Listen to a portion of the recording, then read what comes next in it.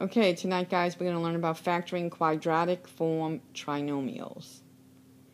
So before we learn how to factor them, we have to know what they are.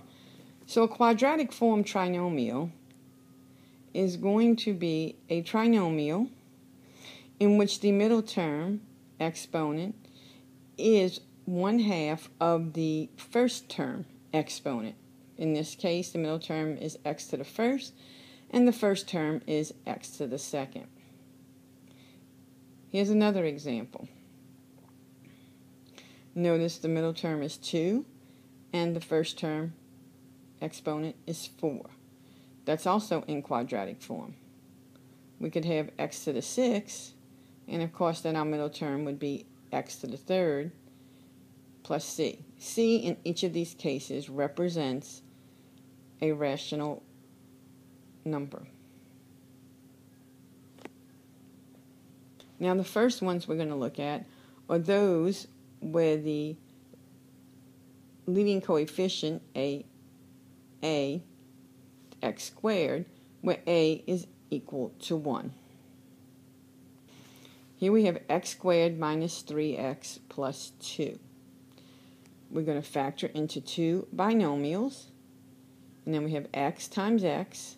We bring down our first term, which is a minus, and just like previously, we're going to take the operation in negative times the positive and get a negative.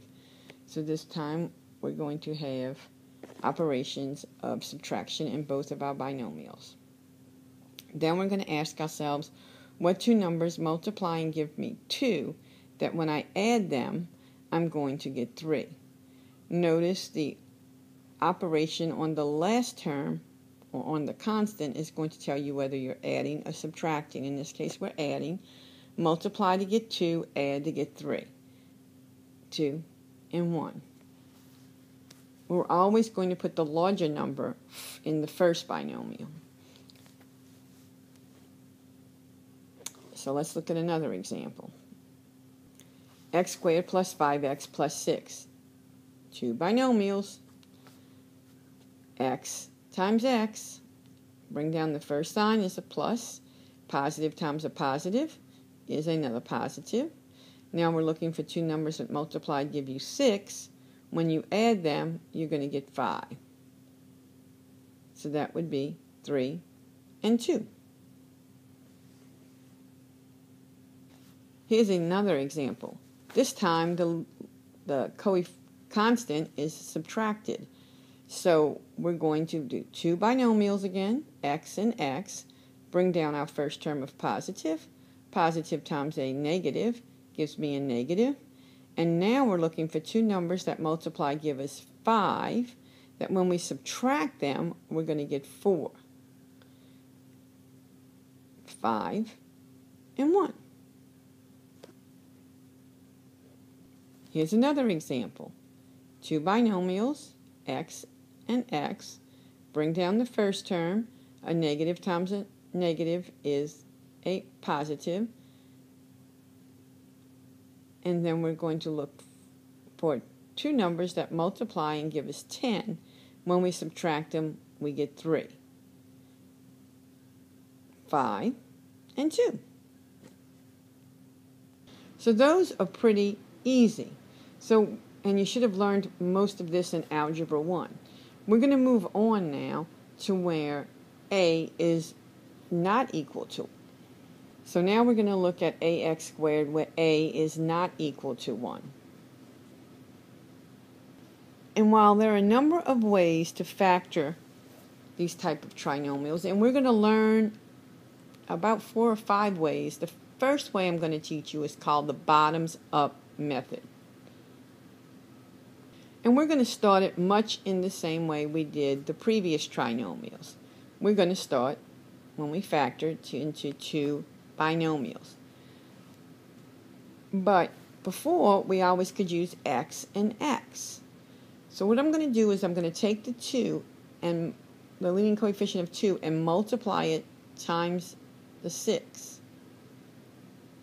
Oh, before I do that, let's get our signs in here. So we bring down the positive, and a positive times a negative is a negative. So now I'm going to get rid of that 2 so that I can put an x in the front of each binomial. So I'm going to multiply the 2 times -6, or times 6, and get 12. I'm going to hold that over there for a second and then put my x's in. And so now I'm looking for 2 numbers that multiply and give me 6, that when I subtract them, I'm going to get 1. Well, we have initially 2 times 6, but when we subtract those, we do not get 1. So then I think of 2 other numbers that multiply give me 12. So 3 and 4. 3 and 4, when I subtract them, I do indeed get 1. So remember, I told you we always put the bigger absolute value number first. So it would be 4, so 4 comes first, and then 3. But we have a little problem here. We need a 2 in front of one of those x's. So we got rid of the 2 by multiplying it by 6. So now we're going to get the 2 back by dividing both constants by 2. We simplify them, and the first one becomes x plus 2. In the second one, it is simplified as much as it can be. So here's where the bottoms up method comes in. We take that 2 and we bottom on the bottom and we bring it up, giving us 2x minus 3. This gives us the 2 factors of our trinomial 2x squared plus x minus 6. And we should check ourselves. We have x times 2x gives us the 2x squared. Then we have 2 times -3, which gives us our back term, our constant term of -6. And then we notice if we take x times -3, we get -3x. And then 2 times 2x is positive 4x. If we put those together, combine those, we're going to get positive 4x and -3x, which gives us our middle term of positive 1x. So, yep, checking our work, it does indeed work. Here's another example, 3x squared minus 11x minus 20. So, 2 binomials, and we bring down our first sign, which is a minus, and then a negative times a negative is a positive. And then we take our 3, we multiply it by 20, and we get 60. We can now put our x's into our binomials, and then we ask ourselves, we're looking for 2 numbers that multiply and give us 60, that when we subtract them, we're going to get 11. Well, if we subtract 3 from 20, we're going to get 17. So that is not 11, so we can't use that one. So then we maybe go up 1. 4 times what number gives me 60? 4 times 15. When we subtract 4 from 15, we get 11. That is the number we want. So we're going to, again, put the larger of 15 and 4 in the first binomial. So we have 15 here and 4 here. Once again, we have to compensate for that multiplication by 3 by dividing each of the constants by 3. Now we simplify, and this becomes x minus 15 divided by 3 is 5. And then we bottoms up our 3, giving us 3x plus 4. Here's another example. 6x squared minus 7x minus 20. 2 binomials. Bring down a negative times a negative is a positive. And then we multiply 6 times 20, and I'm just going to write it as 6 times 20. But it's 120. So again, we're looking for 2 numbers that multiply give us 20, that when we subtract them, we're going to get 7. So we put our x's in the binomials. Remember, we're subtracting to get 7. 6 from 20 is going to give us 17. No, it's not 17, 14. And 14 is not 7, so that's not going to work. We can use another technique rather than just going up by 1, is dividing the first one in half. When we divide 6 divided by 2, we're going to get 3. And then we can multiply the other factor by 2, which gives us 40. Because 3 times 40 is also going to give us 120. But when we subtract them, we get 37. So that does not work either. And we can do other things like divide the second factor by 10, which gives us 4. And that would mean we would have to multiply the first factor by 10, which gives us 30.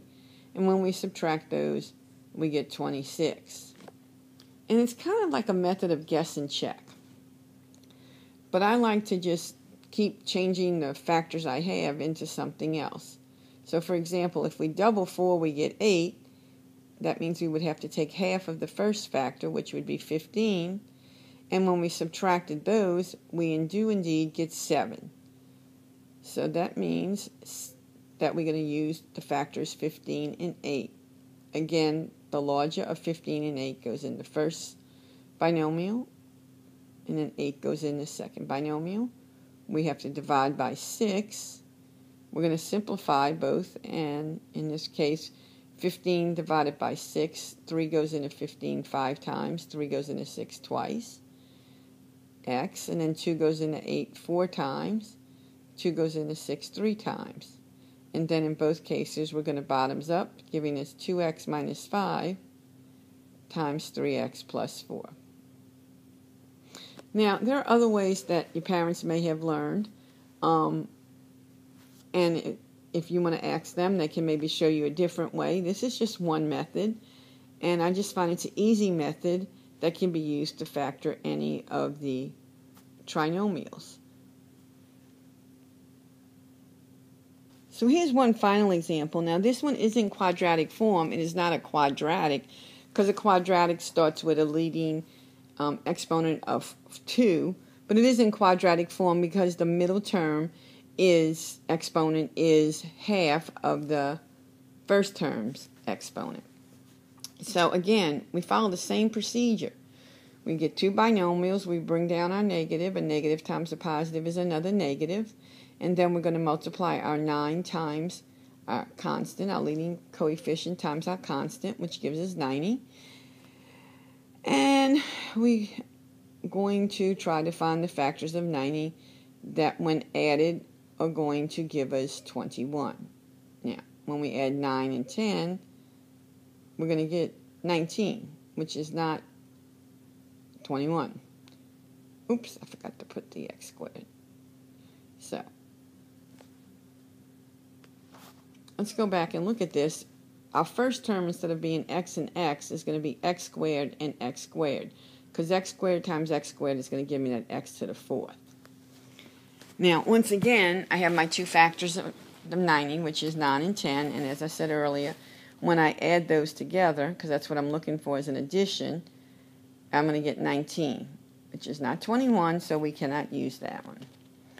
Then we're going to divide by 3, the first term. We're going to get 9 divided by 3 is 3, so we're going to multiply 10 by 3 to get 30. But when we add those numbers, we get 33, which again is not 21. So this time I'm going to double the 3, which gives me 6.